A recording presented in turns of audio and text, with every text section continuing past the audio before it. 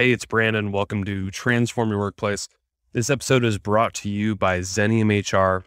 Xenium is supporting small and medium-sized organizations for all of their people processes. And right now you can sign up for the annual What People Want from Work survey for free. Link is in the show notes. Today's conversation I had with Clint Pulver. He's known as the Undercover Millennial, where he went undercover with 181 organizations, and it resulted in his new book. I love it here, how great leaders create organizations that people never want to leave. So in this conversation, we're talking about his time undercover, what questions he's asking, and what he really learned about what makes an organization great. You're going to really enjoy this conversation. Very insightful. Connect with me on LinkedIn, Instagram, Twitter, any of those places. I'd love to connect with you and see how you're liking the show. Have a great day. We'll talk to you next week.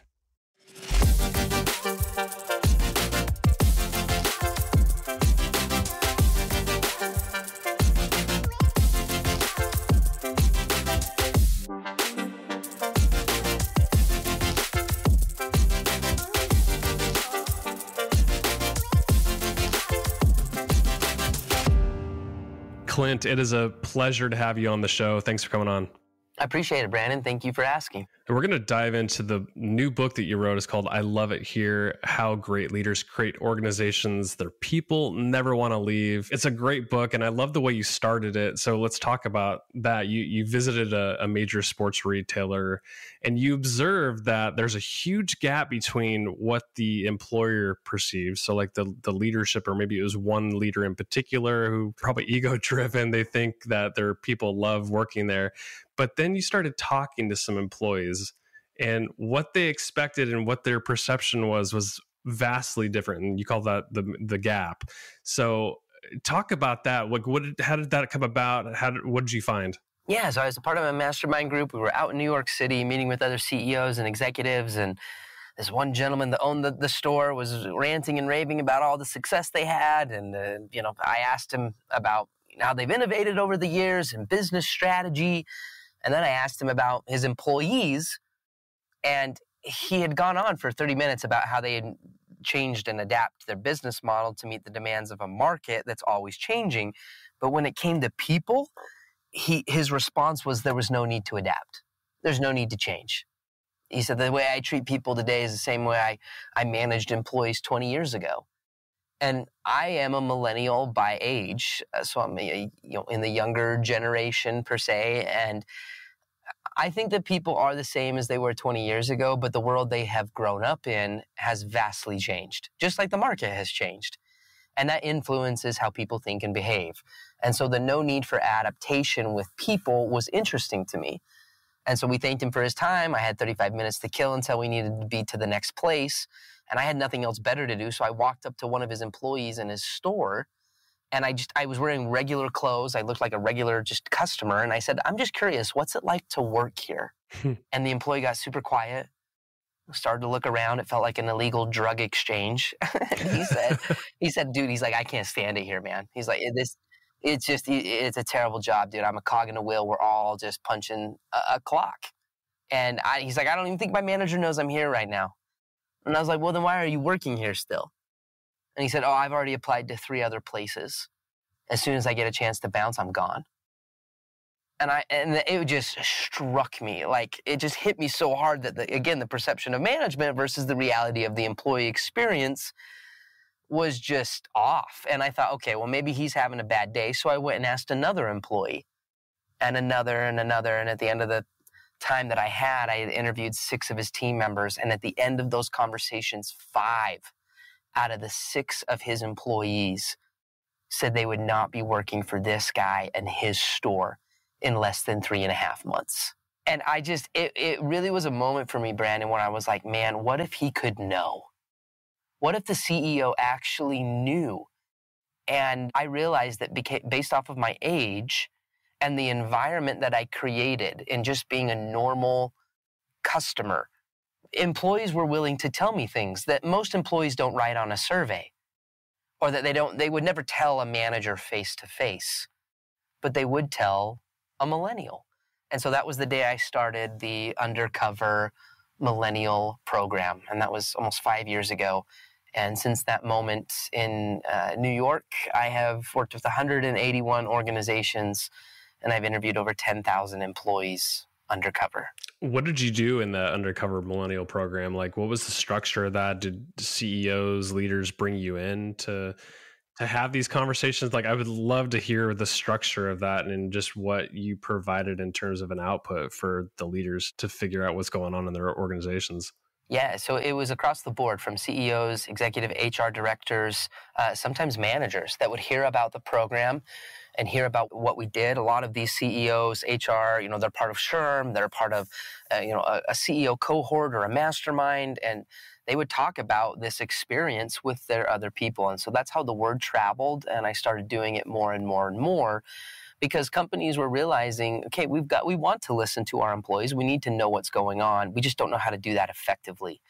And by bringing me in a very, I almost call it sacred way, because it's a fine line. And there's a lot of red tape to bringing me in and to making sure that this works purposefully, because the goal is not to figure out who needs to be fired.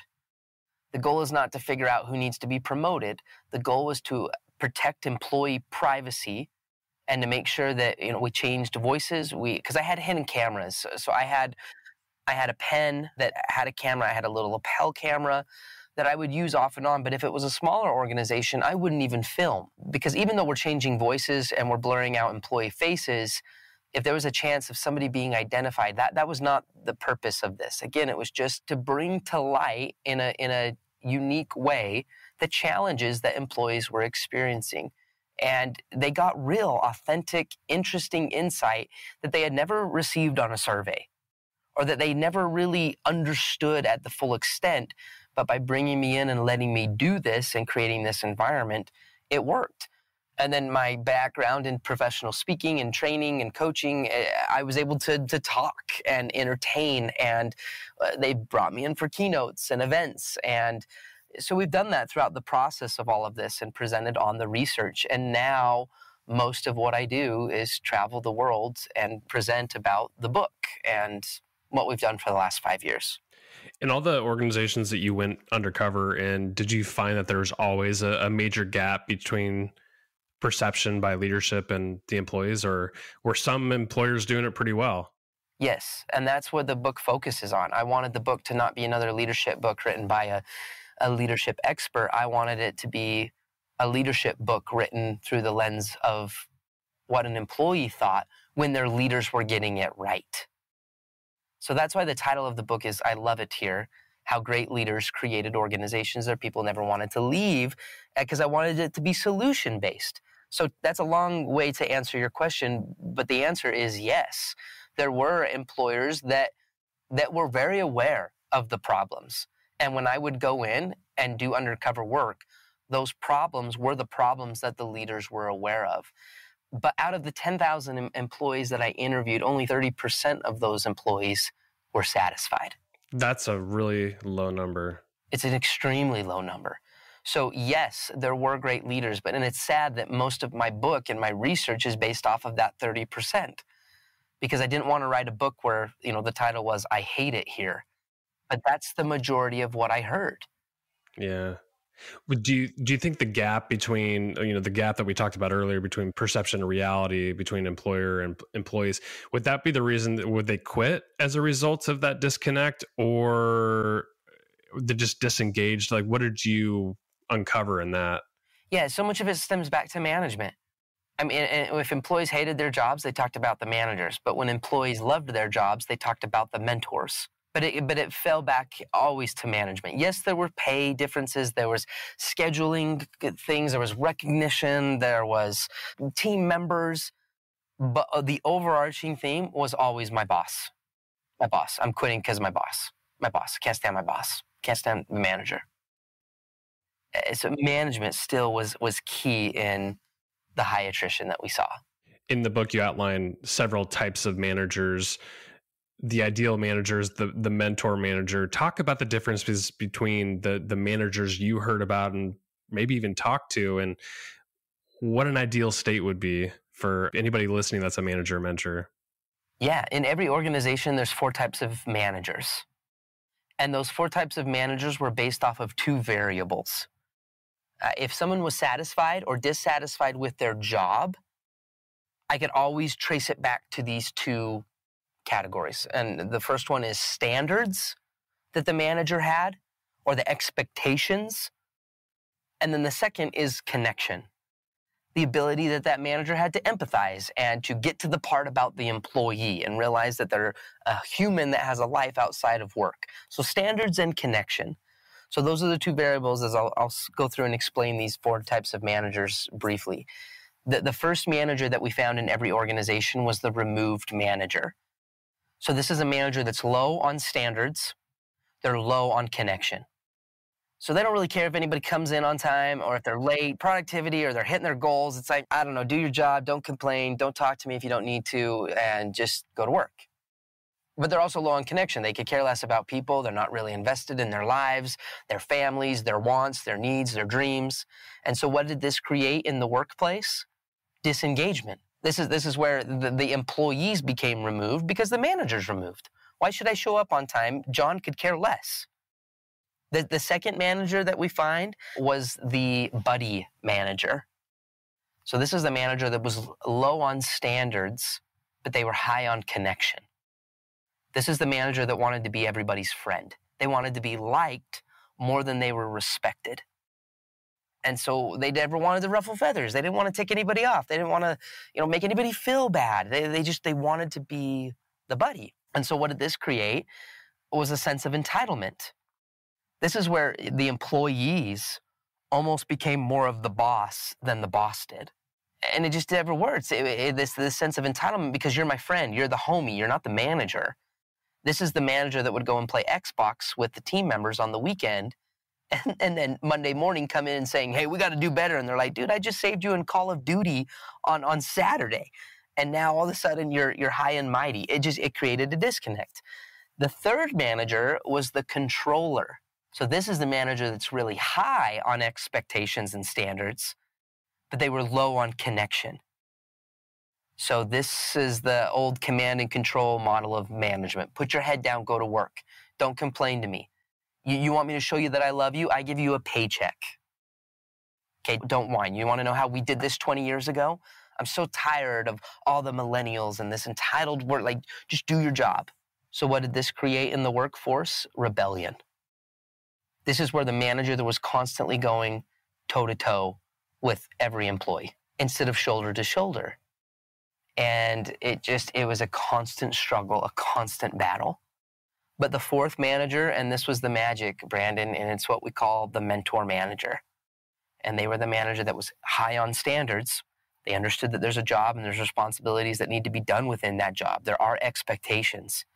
But then they were equally as high on their ability to connect, to get to the part about people, to love them, to care for them, to understand them, to know that they do have a life outside of work. And what did this create in the workplace? Respect. They were not always liked, but they were respected. And they became that mentor manager, that person that was not necessarily a manager, they were a mentor. And that was another facet of the book and the research was mentorship was a key fundamental principle in significant management because mentorship had to be earned.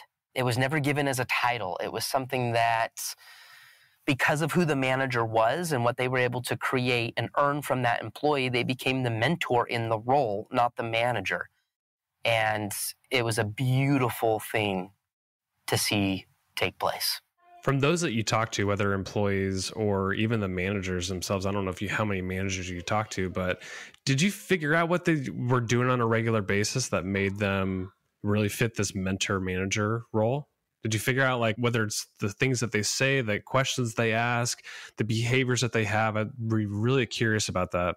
Yeah. So if somebody earned the right to be a mentor in the eyes of their employees, so you take a manager at a car dealership and they became the mentor manager, high on standards, high on connection, good retention, a team that was built on respect. That manager had 5 characteristics that we would find in every manager situation where they became a mentor.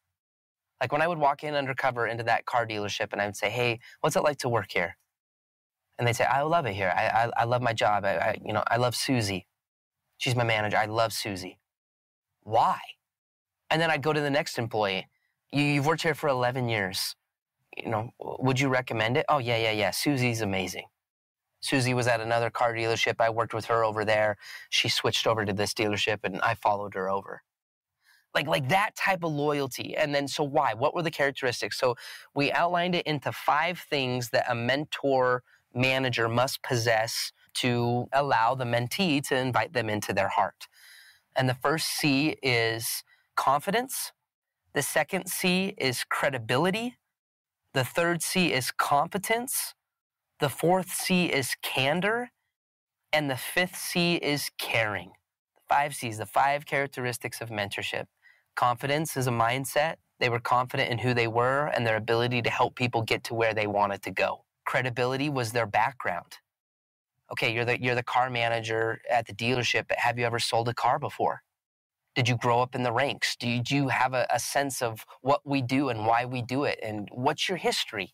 That establishes you as a mentor or not. So credibility must be there. Competence is the third C, and that's the ability to be a practitioner, not just a theorist.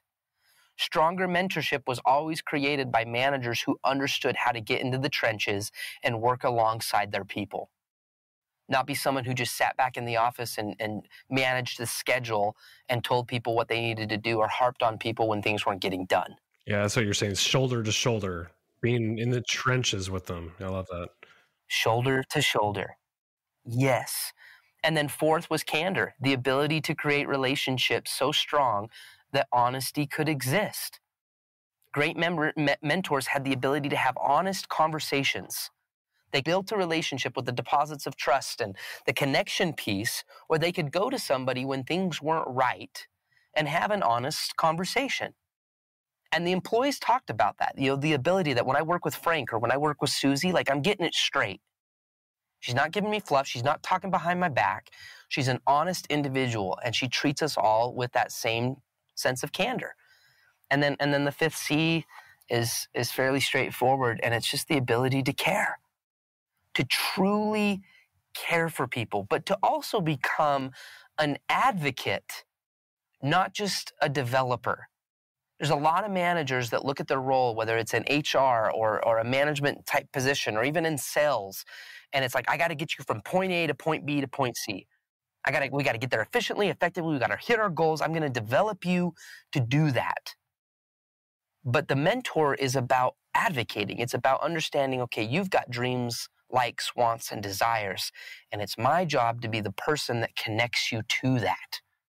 And when you step into that role in the life of an employee, it holds a whole new meaning.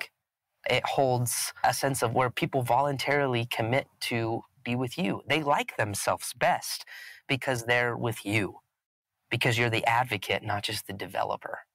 It's powerful. It is. And let's hone in on that a little bit more. In the book, you talk about creating an environment where employees can actually realize their full potential. And I think the mentor manager has a lot to do with creating this environment. So what are the things that come up for you when you think about like what kind of environment, the team dynamic, the culture that allows somebody to unlock their full potential? Yeah, I think it comes down to, you mentioned it, potential and worth. Great mentor managers were able to communicate worth of an individual, that they were able to recognize who they were and their contributions to the organization. And they accentuated that. They saw that.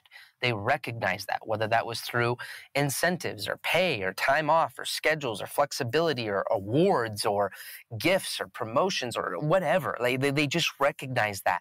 And people felt seen, they felt heard, and they understood that somebody was with them.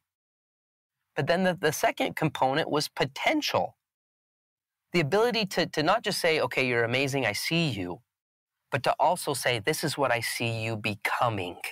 That's a powerful piece because, Brandon, if someone's listening to this and they work in an organization, whether it's HR, they're a manager, if your people can't grow where they are at in their organization, they will go and grow somewhere else. And growing is not just an up the ladder type of a movement. Sometimes we think of growth as like a promotion and higher pay and moving somebody from a mid-level position to a higher level position. And it's not just that. That is a component of it. But sometimes it's just growing them as people. I remember I worked with a large dental chain of dental clinics.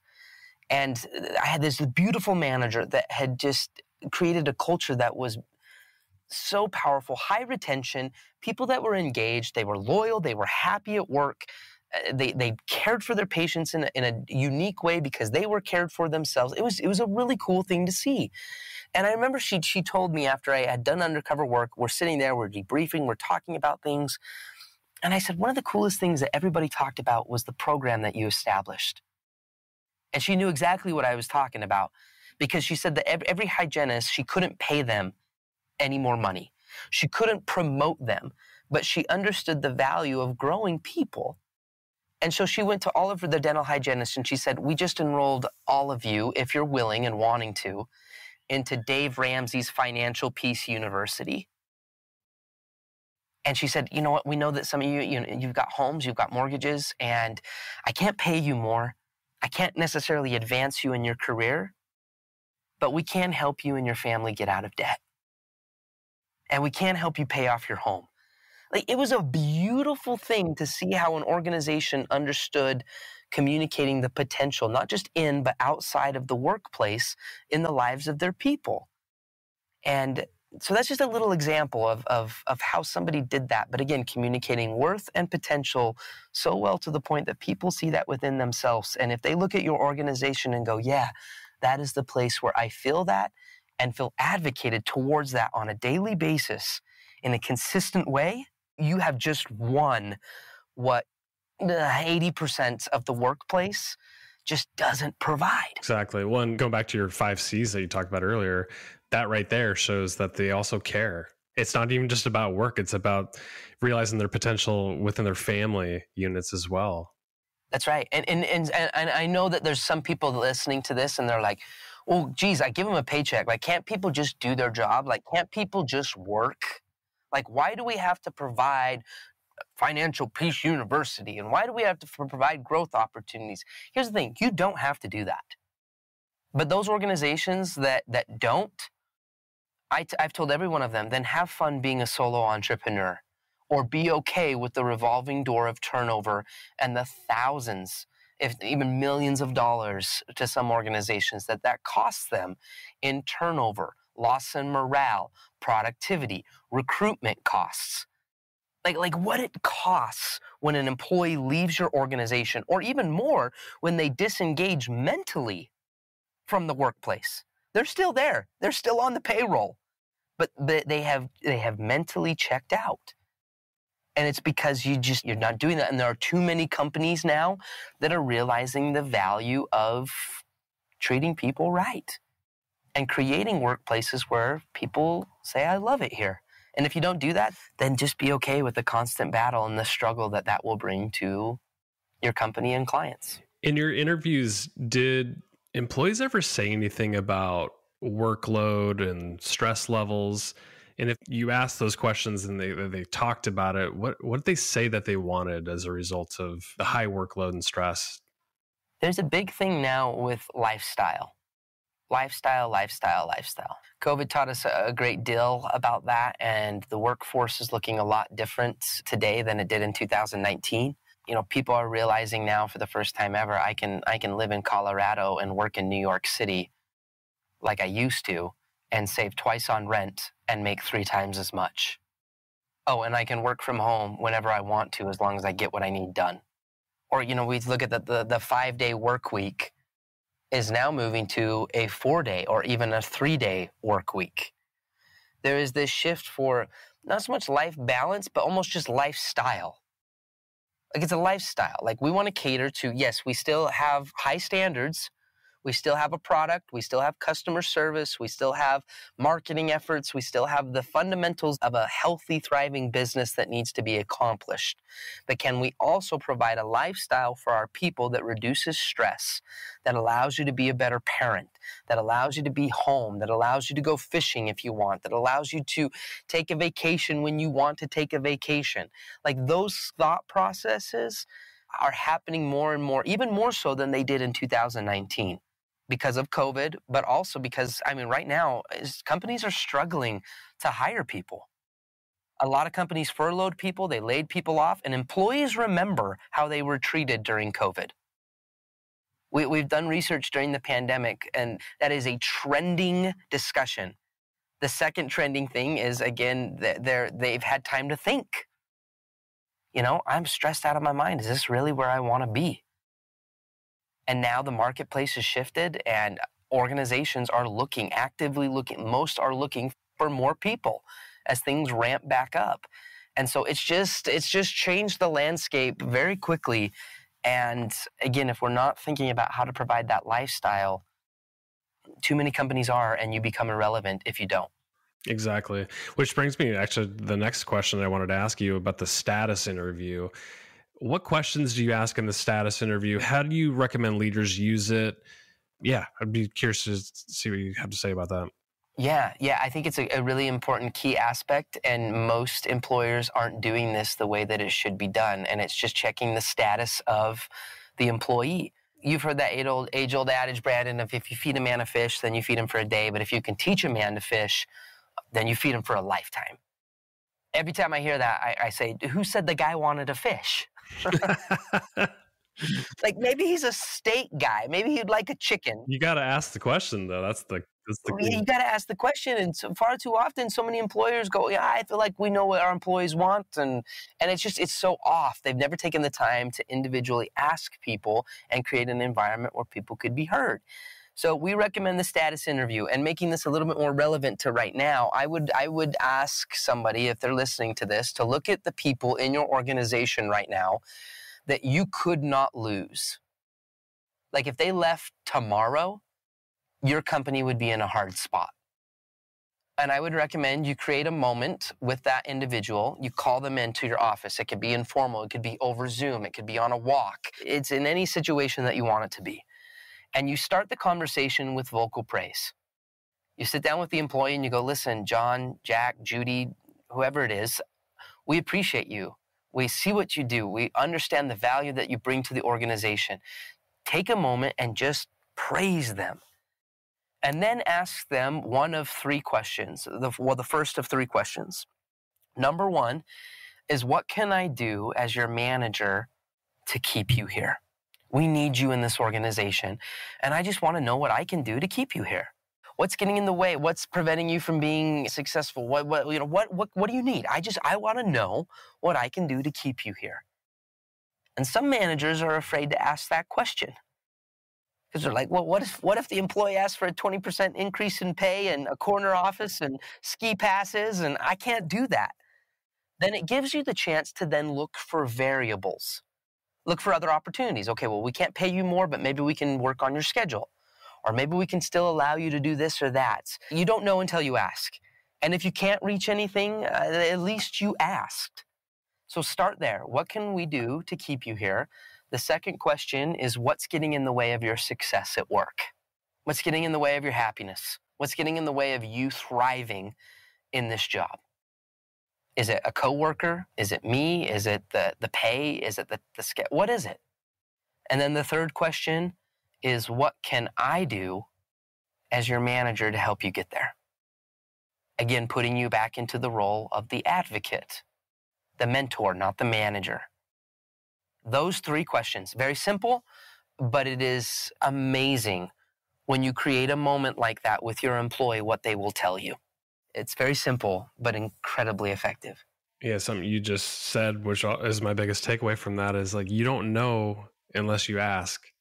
And I think too often we are afraid to ask because we don't know what the answer is going to be. But how do you improve if you don't figure out what people want? Do you know when, Brandon, most of the time when those questions are asked is in the exit interview? On the exit interview. Yeah, it's too late. It's too late. Yeah, yeah, yeah. And it's like, you should have asked this 6 months ago. I want to end the conversation with this. I pulled out a quote that I loved, and I thought it wrapped up the content of this book, but it also expands on a little bit more. So the quote says, "It's not just about getting your employees to say, 'I love it here.' It's also about getting them to say, 'I love who I am while I'm here.'" End quote. How do leaders support that? That's now as we talk about work-life integration, it's truly not just about the work anymore. It's about like who we are. Can I be who I am at home the same way I am at work? Like, people want to bring their whole selves to work, and how do we create an environment and support network that allows them to love who they are? Yeah, I focus on it a lot in the last chapter. And, when employees talked about places that they loved to work, when they would honestly and genuinely, authentically tell me that, and they lived it, and they had no plans of leaving, and they were truly loving their jobs, but loving who they were while they were at their jobs, I narrowed it down to the 3 Ps: passion, purpose, and the ability to provide. And some people listen to that and they're like, oh, geez, more intangible, soft skills, like this motivational passion. But that is it. Like, that is it. These workplaces hired people. First off, they put the right people in the right places within the organization that could play to their passions. And they advocated to that, using and allowing people to do on a daily basis the things that pulled on their heartstrings. The things that they just were enthralled with, or they loved, or they were excited about, whether it was people or sales or the tech or the product or the software or the team members, or that all of those things contribute to, again, doing something that you are actively passionate about. And then the second piece was the ability to provide. Can people actually put a little away in savings by working at your company? Or are they just living paycheck to paycheck? Are you competitive in your wages? Are you competitive in your incentives? Are you competitive in, again, helping people to provide in a way that's sufficient for them? And every company is going to be different in how that looks and feels. But if people can't do that, it affects their lives, it affects their families, it affects all the things. And then that third piece is purpose. Allowing people to do something bigger than themselves. Allowing people to feel a sense of significance in their job, not just success. And that comes down to the story that you allow them to write, the story that you bring them into in the organization, the story as an organization that you're writing as a whole for the customer. It comes down to a lot of different variables, but those are the overarching themes: passion, the ability to provide, and purpose. If you can do that, you create a workplace where people have a higher ability to say, I love it here, and to say, I love who I am while I'm here. And when you create that, you create stronger influence, retention, loyalty, productivity, and an empowered workforce. And that always creates greater productivity. That always creates better efficiency. And that's what I wrap it up into. Clint Pulver, thank you so much for being a guest on the show. Loved your book. The book is I Love It Here: How Great Leaders Create Organizations Their People Never Want to Leave. I encourage people to go check it out, grab it. It's probably on Amazon and other places. What do you want to point people to or share with the audience while we wrap up? Yeah, they can check out the book. It's on Amazon. They can check out the website, clintpulver.com. The last thing I would maybe say, Brandon, just as a closing remark, is to remind everybody that if you are an employer, if you are a manager, an HR director, whatever it is, if you work with people, even a parent, or you're married, or you have a spouse or a partner, just remember the significance that you have in writing the story in other people's lives. You are a masterful storyteller, not in the story you tell, but in the story you help others to write. And you have a chance to help people live, not just exist, and to create an opportunity where people do like themselves best when they're with you. And we need more of that. And when managers were reminded of that, when people could make that connection and remember and understand that their job in leadership had the capacity to do that, to be somebody that was never forgotten, to be somebody that truly became significant in the lives of others, not just someone who was successful. It's a powerful thing. And again, it's not about being the best in the world. It's about being the best for the world. And when we live that way and we try to treat others that way, it's just, I don't know, you write better stories. You create moments that last. Beautifully said. Clint, it's been a pleasure. Thanks for coming on. Thanks, Brandon.